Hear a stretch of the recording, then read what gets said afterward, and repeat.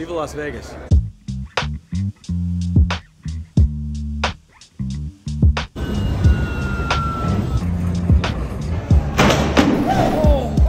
What is up, guys? Welcome back to the channel. We're out here at SEMA 2021 with our two builds that you guys have been watching us work on for the last 7 months. And it is super cool to be out here to see everyone else's reactions. It was also super dope to see some people that y'all might follow and watch build stuff come out and see our build. So I want to show you guys that.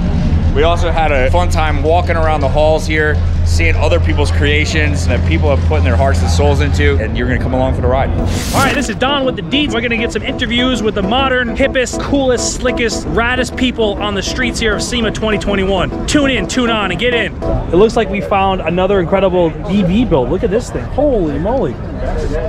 Is this yours? This is mine. You're a tree-loving hippie guy, you aren't you? I hate sound. Yeah. This is my 1972 Plymouth Satellite.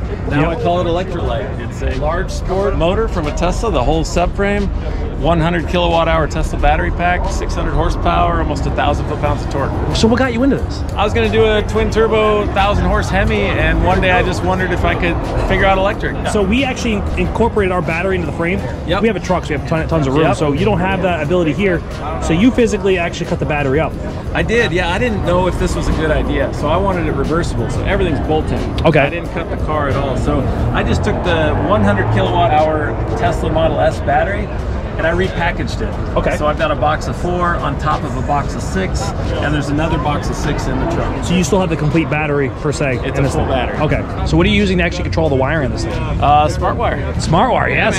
This is so cool the way you did this, man, because you would never be able to tell. So did you do the same thing that we did? Did you use the stock Tesla IRS in the rear? Yeah, exactly. Just like the back of your truck. Yeah. So how does this thing feel? How does it actually drive? It's the most fun car I've ever driven. It's 4,350 pounds. But 55% of that weight is in the rear. Yep. So we got sports car characteristics. You can feel the weight, but in a good way. Yep. It plants on the tires, it turns in, it's great. I love seeing stuff like this. This is my whole thing with this. If you're passionate about this and you love this stuff, do whatever you want, enjoy it. You know, you're doing something really cool with this. And this is honestly the way the hot rodding should be. I agree. I give you props, man, and you killed it. Thanks, man. So Absolutely. did you guys. Thank you. I'll see you guys in Sonoma, right? Yeah, you gonna be there? I'll be there. Yeah. So here we have this amazing 57 Chevy. So this is actually Hot Rod Magazine. They own the car. They've always used this car to showcase the new technology. This has been the test mule for all these years. This is a test mule, right? I mean, this is perfect. Right now, there is nothing bigger in terms of technology than EVs. Yeah, we built a cool Tesla-powered EV truck over there, and we kind of saw some of the stuff that you're going after. Oh, yeah. We got some hate for it, we got some love for it, but it seems generally that this is really cool. This is like the new future. All I can say is welcome to the club. How much horsepower is this? This is 340 horsepower. Wow. Yeah. We want to offer a EV conversion kit.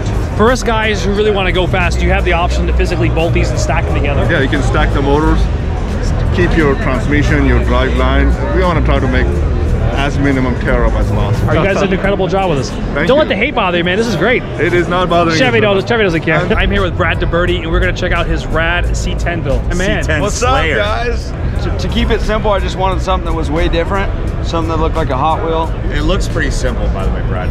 Yeah. It actually looks very simple, very modest. It looks like a daily driver. Is that what you're going for? Originally, this was supposed to be a rat rod, and then I got my dad to jump in the backyard, and then it changed everything. Yeah, that's funny because it sounds kind of like how we started out with our truck. It was supposed to be just a daily driver square body, and then we ended up with something completely not that at all. No disrespect to any build here at all, but there's thousands of vehicles here, and it's like, what sticks out to your mind? You know, and like that was the goal with this, and same with, like, I'd imagine your guys', because it's kind of like in the left field. You see so many renderings online, and you never see the truck or the car getting built, right? So it's like, I want to see a rendering actually come to life. This is all electric too, right? Basically what we have is, yeehaw. It's just a factory V15 LSX. It's a 5-liter blower. You could pull 2,000 horsepower out of this. Oh yeah. Easily. I say it's just built wrong. It's American muscle with JDM. And you got the 6 wheels, massive, ridiculous aero. I believe there's been a lot of talk here at SEMA about possibly maybe you and I racing someday. I think it'd be a blast. I know for a fact that electric's taking over. Maybe next year you'll have a blower motor and I'll have electric trucks. Yeah. I don't doubt it. That'd be funny. All serious, I think it'd be sick to get the trucks together. I just like having fun, so I think it'd be unique and interesting to see. And And if one does beat another, let's just work together and figure out how we can get them as close. And to be honest with you, if we lost to you, it'd be fun. This thing's gonna hook. What do you have for gearing in it? I can't tell you that if we're gonna race. Hey, come on, bro. We started as buddies. No, just kidding. Well, guys, stay tuned because I don't know what we're gonna get into, but it sounds like these boys are coming to North Carolina. Yeah. So my name is Rich, and I have a little YouTube channel called Rich Rebuilds where I do all kinds of dumb little car projects and stuff. Mostly starting out with EVs, and knowing that I'm a car enthusiast through and through, it's like, what's the next big Tesla thing? Because you can't modify Teslas. Yeah. You could wrap it, throw nice wheels on it, but people aren't really getting into the software. They're not really doing that much. So like for a car enthusiast, after if you can't modify it, what do you really do? You don't really do anything. We decided, you know, I'm like, you know what? Let's put an LS3 out of a Camaro into a Tesla. So this one was a flood car, and a lot of people say, hey, you're making the car slower, but the car was underwater, it didn't work, and it's a hell of a lot faster than it was when it was in the ground. So how much fabrication did it take to make this work? Joshua's our lead fabricator. Yeah, what's up, Josh? How you doing? Joshua's our lead fabricator. How much work went into the fabrication of this vehicle? It's only like... Josh is a man of few words. Literally, he had to almost cut the car in half. I tell you what, I think from another EV enthusiast to you, I think you should come check out our truck and see if you like it. I'd love to see your truck. I'm going to go see it. Oh, this is amazing. And it's so clean because you can't even really see the cooling tubes that go from the radiators to the inverter. That's amazing, man. That's a pack of a Model 3, and I like the fact that you didn't actually open up, take all the bricks out. I didn't want it. It's self-contained. Yeah. It makes way more sense this way. Yeah. No need to fabricate anything. Yeah. Now you're just showing off. You didn't have to polish. That's Mikey. Mikey polished it all. You didn't have to. Where's Mikey? Mikey, where's he at? Right Why'd there. you have to? He likes to polish things. You're just showing off. Shine it up. This is really, this is one of the few things I'm excited to see at SEMA. What do you think about the name of the truck? Well, this font looks very familiar. Yeah. You might have someone knocking your door. You're gonna get a cease and desist real soon for those shirts, boys. I think we should put it all in here. Yeah, let's do I a had little- no involvement whatsoever. But You're here now. Team. What do you say? say? 1, 2, 3. 1, 2, 3. Hey! Trucks and Stop. That could have been planned better for sure. But yeah. All right, day 4 SEMA, we are done.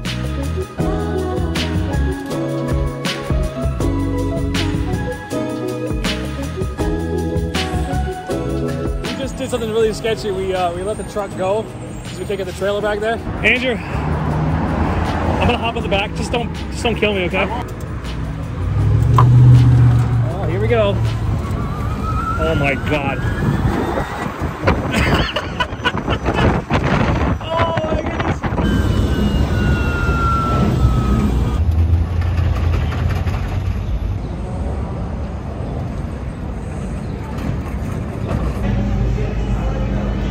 Our Uber's here.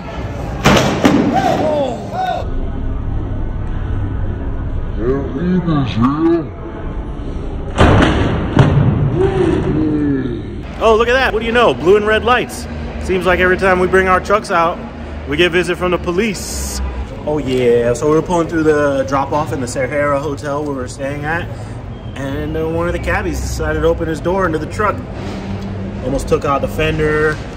Luckily nobody was hurt. That's the great thing, but our fender got damaged up, the wheels all banged up. But you know what? We're gonna keep on rocking. I can't say that we were drifting it and we, you know, barely clipped some Lamborghini going like 120. No, we were crawling through the hotel pickup and somebody opened their door into our truck. Luckily nobody was hurt, and you know, we'll live to see another day and everything's gonna be all good. So it's unfortunate for tonight. We might lose a little bit of sleep. We might not be able to make it out to the strip right now like we wanted to, but we're all good, so.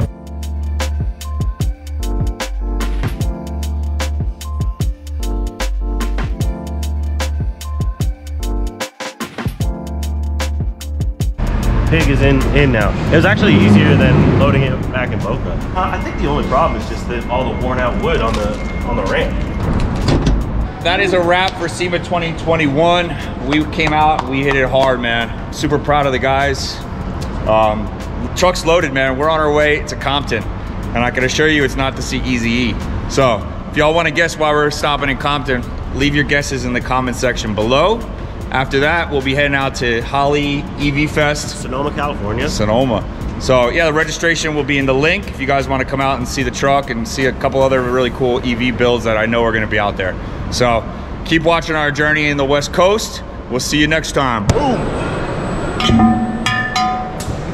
So if I can afford this, then I don't have to have a Donnie. But I love Donnie, so we'll keep Donnie. What do you think, Kyle? I like the brown. I'm trying to stop myself from looking at it. That's where I'm at right now. Okay, so I love Rob Dom. I'm gonna say hi. Ooh. You just have to say this, Rob. I love you so much. Yeah. I love you, buddy. Sorry, I didn't mean to. Viva Las Vegas.